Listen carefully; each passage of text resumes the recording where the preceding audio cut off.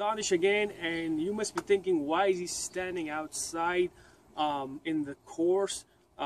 Because it's a router course. Why can't we just jump into router? Well, you know, because when we are going to do things, we want you to kind of follow what we're doing so you're not confused. So what we're not going to discuss in this course is WAN, wide area network, different type of connections. And as a junior system administrator, you're not going to be configuring this stuff in most cases. Now, if you do, we would ask you to probably take some type of CCNA course. That course go in detail about WAN connections. Basically, what I talk about WAN is like in the companies, when we talk about WAN, usually you would call some company, Verizon, Comcast, or any other vendors out there that specifically provide internet connection to companies. Or like, for example, you're at home, you call the Verizon, somebody came to your home, they got the modem, or whatever technology they use at this time, because this changes all the time. You will see the routers, if they have connections where you get the connection from a vendor, usually it's basically changing all over. You can now use Ethernet, sometimes you can use fiber, sometimes you can use some other cards, and that's something you can discuss in CCNA courses, go in detail, or you can go to YouTube and type WAN connections, type of WAN connections, because that's out of our scope. Just a quick scenario, just to cue you guys what we are going to use, how our system is set up. We just have a basic connection at your home, so you're going to be using the same way. So I'm going to show you that right now, how my house setup is. You know, Verizon, Fios. I'm using Fios with Verizon, and how they gave me the connection. So I'm going to show you that, and then we're going to go into the router's configuration, initial configuration, afterward when we discuss some few basics about routers. So let me come and stop this. I call Verizon, hey, I need a connection from you guys. They're like, okay, this is how much you're charging, and blah, blah, blah. And they're like, okay, we're sending a technician out to your house. We got the connections and everything. He's going to be there tomorrow. He comes in, he does everything in the wall, whatever underground things they do it. We're not discussing that.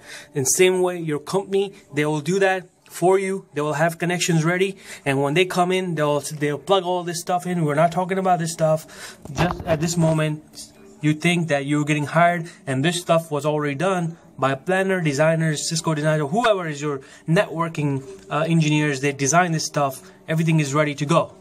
Then there will be a modem or some type of connection in your company. Like I said, there's totally different type of connection. There's 20 Mbps T1, there's 100 Mbps, there are fiber, there are a lot of different ways. Ethernet, directly Ethernet, there's no circuits or anything like that, no CSU, DSU, things like that. Everything is done. You just get the Ethernet and bam, everything is working. Like I said, we're not going there. Don't get confused. We got the connection here. My connection is coming over here. Go to the modem. It does its thing, and it also provides everything inside this one modem. So it does its routing in there. Everything is configured for me. And then there's ports right there. You see right there, I can plug this port. This is going to my PC. Another port is going to another Wi-Fi device. Whatever I do from here is probably your job right there. Like, you will have a connection now. In most cases, your network administrator or your network engineer would have done all of this stuff. What we are going to do in this course is we're going to start from this area. We got the connection, everything is ready to go, and now we are going to configure basic configuration for our routers and switches. So we want you to learn this stuff. So tomorrow, if you had to if you have an ability or someone come to you, can you set up a small office, or you want to start your own business like this, then you can do something like that. And then if you want to advance your career, then you learn more. Now that's home type of routers, like where they have configured everything for you. You plug in and everything is done for you. You log into the routers and everything is DHCP. Basically, you get an IP address automatically. Basically, you don't have to do anything. It's like that. But if you want to, you log into the router, right? For home routers, when you connect, basically you put the IP address, and this is something where you will find what is the IP address of your router. If it's Verizon, then this is the IP address. If it's something else, you just need to find that. You get that IP address, and you as a home user or administrator, you log into the router. Now, a lot of people will ask, okay, Where's the password? Usually they come with the default password. When you buy this stuff, they will give you a little small sheet or something and they will have a password on it, or on the router right here on the right side, or any other router that you guys are using. You need to see the manual and they'll have, like right here, this one has a password over there.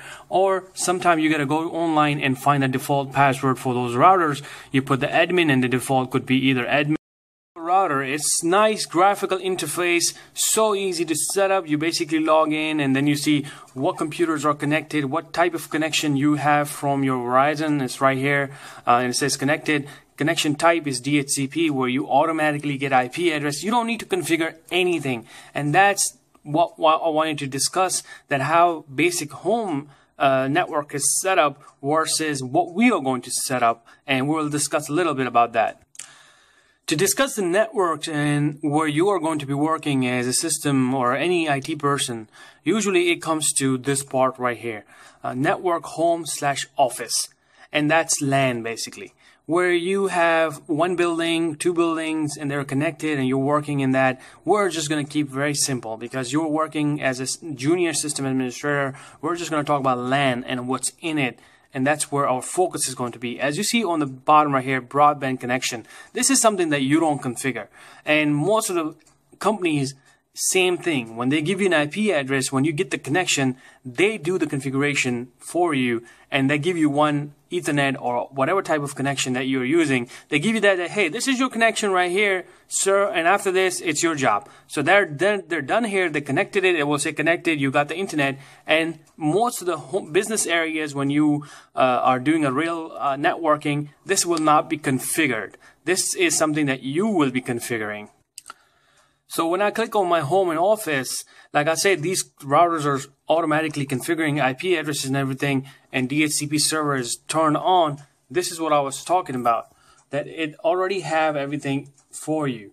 Now, you as a junior system administrator, you probably won't be doing this stuff. This is mostly, if the company has tiers and they have different type of IT guys in there, this is mostly network engineer who have Cisco or networking experience. Most of the time it's Cisco devices in the companies, you will have one router, one switch, two router, two switches, or it can grow all the way down. So for that you need Cisco level experience and to configure this stuff, subnetting, and even for administrator, system administrator, it is kind of very important that you know this stuff because you will be working on these things also when you do servers, configuring servers, DHCP on a Windows and stuff like that. And you're basically troubleshooting with a network engineer at the same time. You should know this stuff.